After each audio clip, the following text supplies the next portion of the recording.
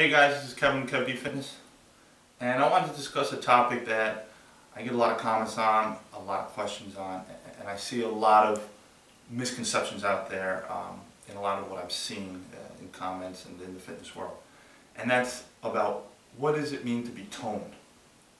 You know, a lot of people, they always say, oh, I want to look toned, but they don't even know what that means. They don't really know what toned is. They don't, you know, what you have to understand is that toned is not just being skinny.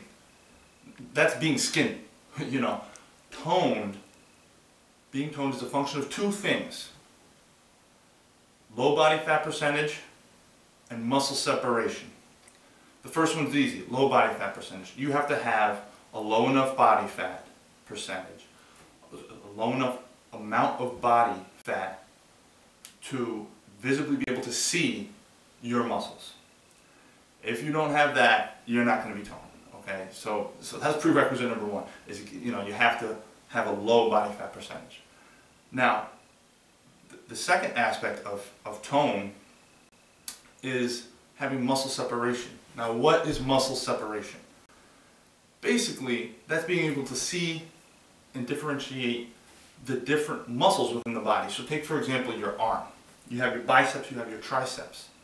Someone who is toned and not just skinny, you'll actually be able to see the difference between their bicep and their tricep. When I make a muscle, hopefully the lighting is good, you can see all the different, you can see the bicep, brachialis, tricep muscles.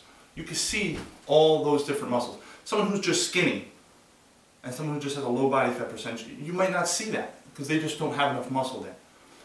So, again, muscle separation is seeing the difference between the different muscles. Now, how do you obtain muscle separation? You have to have big muscles. You have to increase the size of your muscles. That's how you're going to see the definition in your arms, and that's how you're going to look toned, or definition anywhere in your body, not just your arm. But that's how you're going to look toned, guys. It's not going to come from doing, you know, countless push-ups or crunches or just running. You're going to have to train with some weights. You're going to have to do some resistance training and build, whether a woman or man. And you're going to have to build up some muscles to really be toned. Now, if you just want to be skinny, then just lose weight. But if you want to be toned, you're going to have to do some resistance training. You're going to have to build up those muscles. You know, someone who's truly toned, like I said, you're going to be able to see a serious amount of muscle separation, especially in the arms, in the legs. You know, you'll see the difference between the two heads of the calf. You'll see all the different muscles in your quads. You know, you'll be able to see the different muscles in the hamstrings. And remember to focus on building muscle and maintaining a low body fat percentage for tone.